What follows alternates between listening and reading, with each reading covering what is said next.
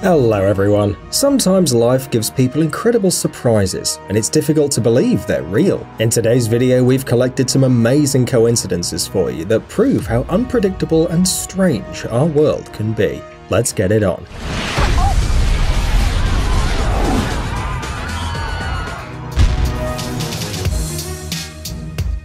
Newlyweds in a sandbox.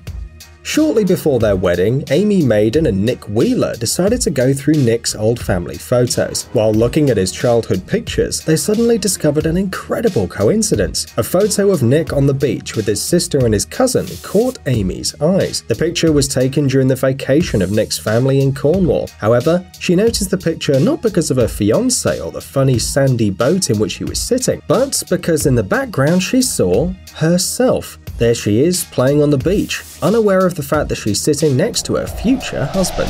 It turned out that in 1994, Nick's family came to Mousehole, the town where Amy grew up. If someone would have come up to Amy and Nick that day and said they were going to get married one day, the kids would have thought that that person was crazy, but it did happen. The newlyweds met 11 years after the photo was taken. Today they are married, and their wedding took place in Golville Church, which is a couple of steps away from that very beach. Mr. Chance. Reporters often interview people on the streets, but what is the probability that you accidentally stumble upon a person who was part of the event that you're asking about? Before the Merseyside Derby game, BBC reporter Stuart Flinders was asking people on the streets of Liverpool if they remembered the 1967 derby, when Everton and Liverpool met in the 5th round of the FA Cup. Imagine the surprise of the journalists when one of the interviewees turned out to be the famous Liverpool goalkeeper Tommy Lawrence, and look how happy he was. I'm just wondering whether you remember the derby match in 1967 at Goodison, FA Cup, 5th round, and it was shown on a big screen at Anfield at the same time. That's right. Do you remember it? Yeah, I do. I played in it. Did you? I was goalkeeper for Liverpool. Really? Yeah. Oh, well, that's a stroke of luck, me meeting nice. you. Yeah. Sorry, can you remind me of your name, please? Tommy Lawrence.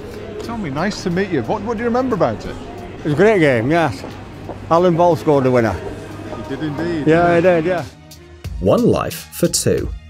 Once upon a time, two American families adopted two twin brothers. Their parents died when the babies were only a few weeks old. Actually, twins are not supposed to be separated, but, well, it happened. The adoptive parents didn't know each other, but they gave the boys the same name, Jim. They became Jim Springer and Jim Lewis. The story could probably end there. There's lots of separated relatives in the world, right? But the two Jims turned out to be truly unique. The brothers grew up not knowing about the existence of each other. Both studied law. Both married girls named Linda, then both got divorced, married again, and this time two ladies named Betty, and they both had sons. You think that's it? No way. Both Jims named their sons in a similar way, James Allen and James Allen, with two L's, and their pet dogs were named Toy. But the coincidences don't even end there. They had similar jobs in security, drank the same brand of beer, both were avid chain smokers and even preferred the same brand of cigarettes.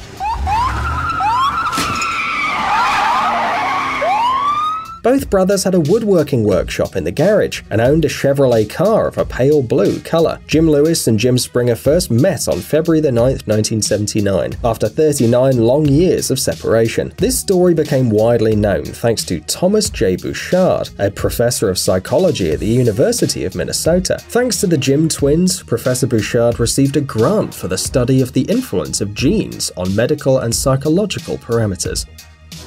Prediction of Titanic's disaster.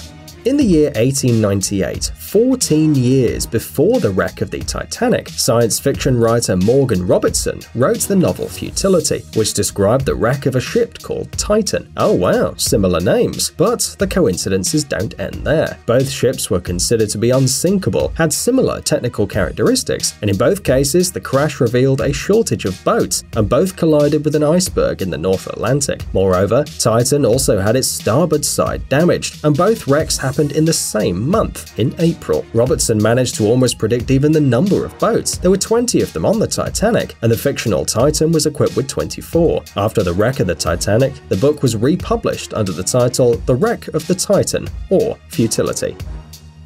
Mark Twain's Comet. Halley's Comet is considered to be one of the most famous comets. It returns to the Sun every 75 to 76 years and is visible to the naked eye. In ancient times, people expected disasters when it appeared, and today many continue to think that this cosmic body appears in the sky for a reason. However, to date there's only one confirmation of the connection of the comet with human destiny. Famous American writer Mark Twain wrote in his autobiography in 1909, "I came in with Halley's Comet in 1835. It's coming again next year, and I expect to go out with it. It will be the greatest disappointment of my life if I don't go out with Halley's Comet." So it's happened. He was born on November the 30th, 1835, 2 weeks after the comet passed the orbit closest to the Sun, and died on April 21st, 1910, the day after the next visit of Halley's Comet. Neighbors 2 centuries away. Does it happen that great people just happen to be neighbors? Well, looks like it. Baroque composer George Frederick Handel once lived in London at 25 Brook Street. In 1759, Handel was gone, and in 1966, in the house next door, number 23, lived famous musician Jimi Hendrix, along with his friend Kathy Etchingham. What a coincidence! After learning of the coincidence, Hendrix bought some of Handel's records. Today, these 2 houses in the heart of London are a joint Handel and Hendrix museum. After all, why not? They were both brilliant musicians who greatly influenced the development of music. Hoover Dam tragedy.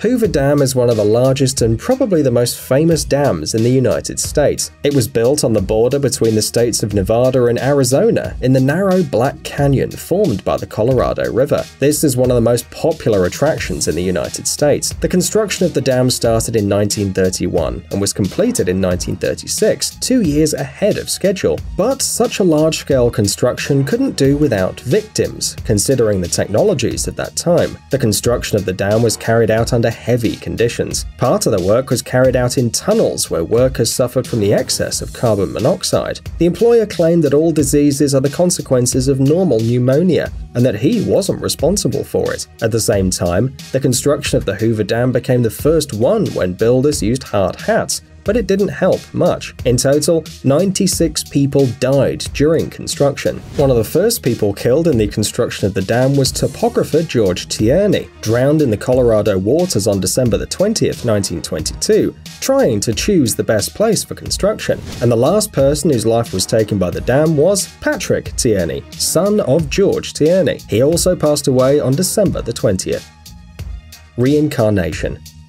According to scientific research, the chances of meeting your identical twin are not that small. Take at least the sensational story of this Irishman who met his doppelganger on a plane. But what about real reincarnation? And not just of anyone, but of Enzo Anselmo Ferrari, the founder of the Ferrari company and the eponymous motor racing team. Enzo was born in 1898 and died in 1988, having lived for 90 years and having become famous all over the world. The famous racing driver passed on August 14th, and on October 15th the same year, in the German city of Gelsenkirchen, in a family of Turkish immigrants, was born a boy named Mesut Özil. And you may have seen him, because Özil became a world-famous footballer after playing for Real Madrid and even winning the World Cup in 2014. Today he plays for Arsenal, and his similarity to Enzo Ferrari is growing stronger every year. You could assume that they're relatives, but unfortunately they are not. Well, the only explanation left is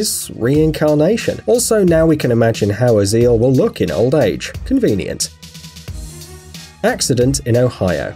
Today, the number of cars in the world has long exceeded 1 billion, and traffic accidents are not rare anymore. After all, there are a lot of causes, and no matter how dire the consequences, every road accident is part of the statistics. So for modern people, the news about 2 cars colliding in Ohio in 1895 doesn't seem particularly interesting. It happens every day, and not just in Ohio. But this story would not have been on our list today if not for one detail. The fact is that at the end of the 19th century, the automotive industry was just beginning to develop, and in Ohio there were only 2 cars, and somehow they managed to not fit on the road. Unfortunately, the car crashes weren't documented back then, so there's no official records of this case. Identical comics.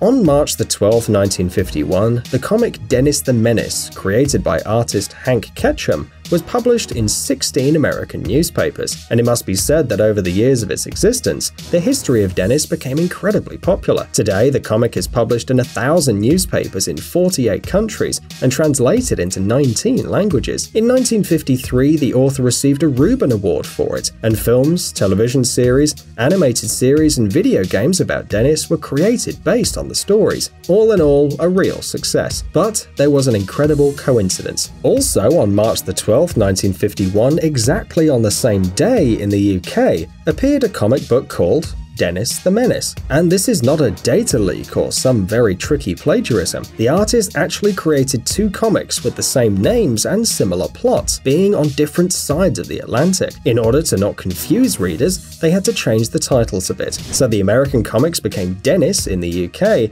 and the British was named Dennis and Gnasher outside of the United Kingdom.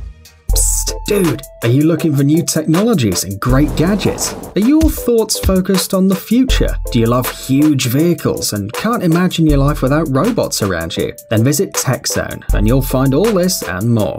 The link is in the description. You interested? Great.